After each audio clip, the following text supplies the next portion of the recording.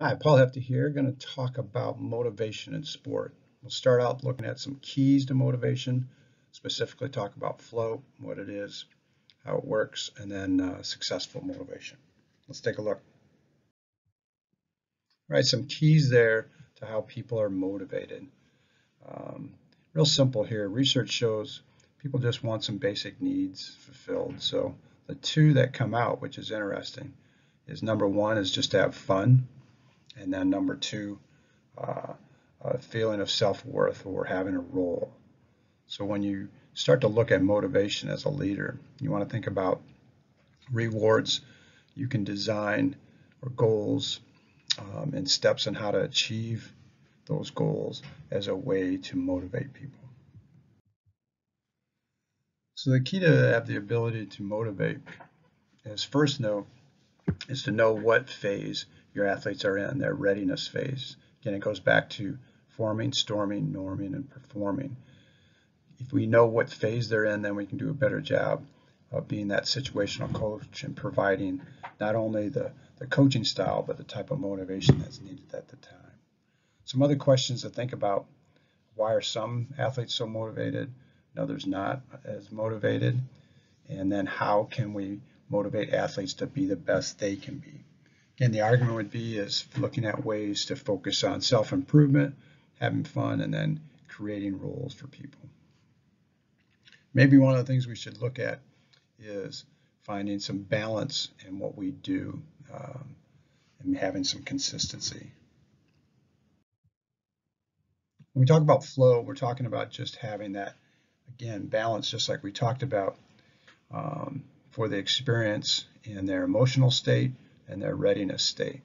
So again, flow is what happens when everything's going just right because you're neither bored, you're not too low, and you're not too anxious or too high either. So what we need to try to do as leaders is manipulate the activity's intensity to match where that athlete is ready at that time. And then the flow experience, once a person gets a chance to have that, it's so intrinsically rewarding that usually athletes are motivated to get back into that state of flow. A visual here, real simple, is you can see performance is going to be at its peak when we're at that medium balance phase, not too high, not too low. So how do you coach it, or how do you create it for your athletes? It gets back to some legal issues we talked about, is matching the challenge of the task to the ability of the athletes. So what we need to do there is, again, know where athletes are in their readiness, also know where they are in their abilities, and then match those challenges. A lot of examples would be matching good versus having these in team aspects, ones versus twos, and so forth. Another thing is to just think of, remember what it was like when we were kids on a playground, how we learned. It was that fun, open environment and excitement of it, and make sure we create those in that games approach of practice and teaching. So a couple teaching mechanics: keep the practice stimulating, real simple, like we said, using new games, new drills, but kind of that games approach where we're doing mini games within a structured situation, shaping the play, for example. Let your athletes be part of the design process. Sometimes we can ask them, what would make this teaching or drill or activity better, more fun, but also better for them in their learning. Keep everyone active. That's the key. The biggest thing I see when I'm consulting is you have coaches doing a lot of talking. What athletes need is they need repetitions and they need to stay active. Again, going back to that idea of creating that playground environment. Avoid constant instruction. You want your instruction to be impactful and not end up being just static noise all the time, so that they do understand the key points using cue words, cue terms, and they can get right to it, and you keep the repetitions rolling, because that's the key. And then don't constantly evaluate, especially during a contest. That really breaks flow. Sometimes actually in practice too, is we just need to let the athletes work through it. All right, so let's do a motivation workshop. If we were in a class structure or live class structure, we do this in small groups or teams, but online then, if you're doing it, obviously just write down some notes. What you want to do is, I'm going to show in the next slide, the template for the rewards, and you want to go through. You can see at the top it's going to be separated into preseason, in-season, and postseason. Again, there should be different needs for the different readiness at that point with each of the areas.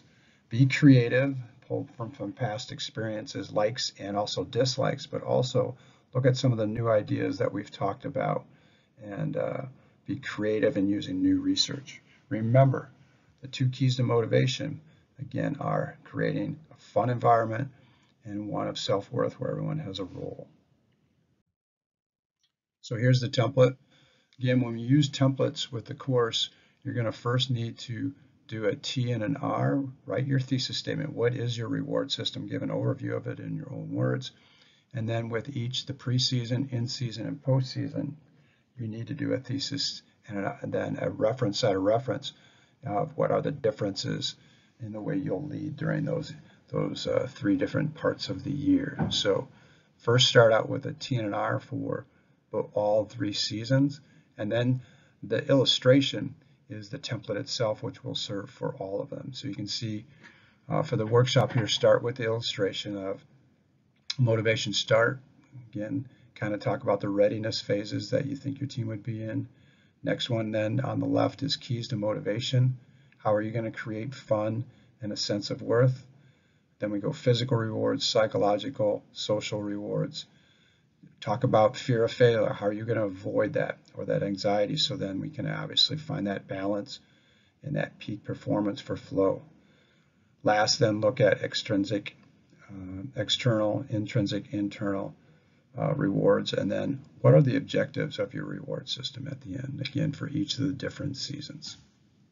So pause and go ahead and fill out the template, and then you can go back doing a T and an R for each of the seasons with your reward system.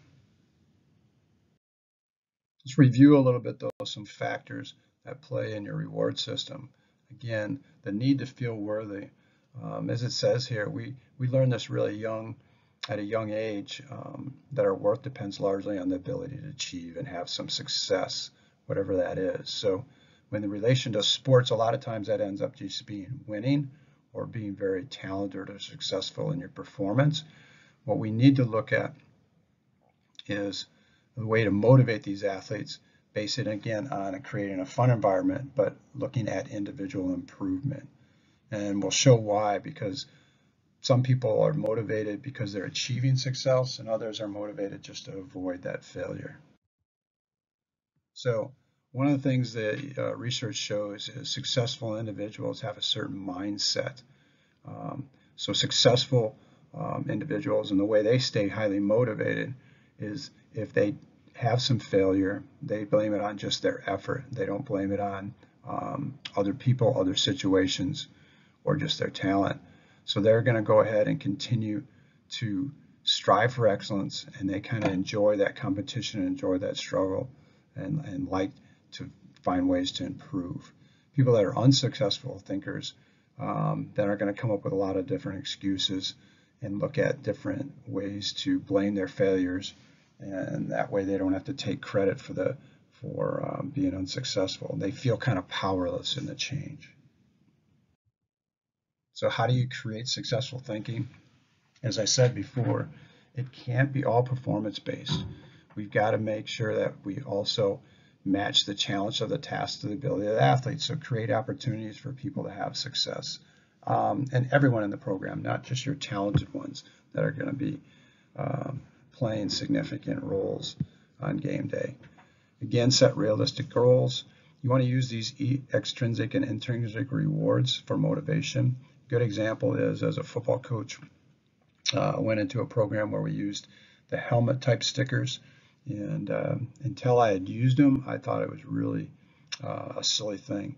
And then once I started using them, we saw how you could use the reward system based not just on performance, but on effort, on academic achievement, on leadership, different things, so that everybody in the program was getting recognized again, based on effort on and off the field. So again, success then is about really improvement, individual improvement, and group improvement. Again, when we're talking about flow, each sport is uniquely different, and in order to achieve that balance. So a good example is sports with large muscle movements can be done at a higher arousal level. So football, again, offense and defensive linemen can be at a higher level and still perform because they're asked to do large muscle movements. The example extreme on the other end would be a golfer trying to putt. Obviously, the arousal level needs to be as low as possible because we're doing very simple but very delicate movements there. So to wrap up, a couple review points.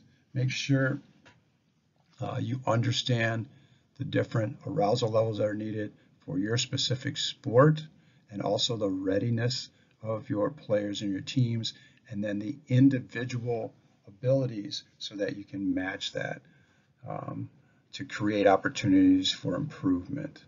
When you're working on your template, again, you need to do a thesis statement, and then support that with a reference for each of the 3 seasons. Talk about the uniqueness and the differences in the 3. And then the template itself serves as the illustration for all 3.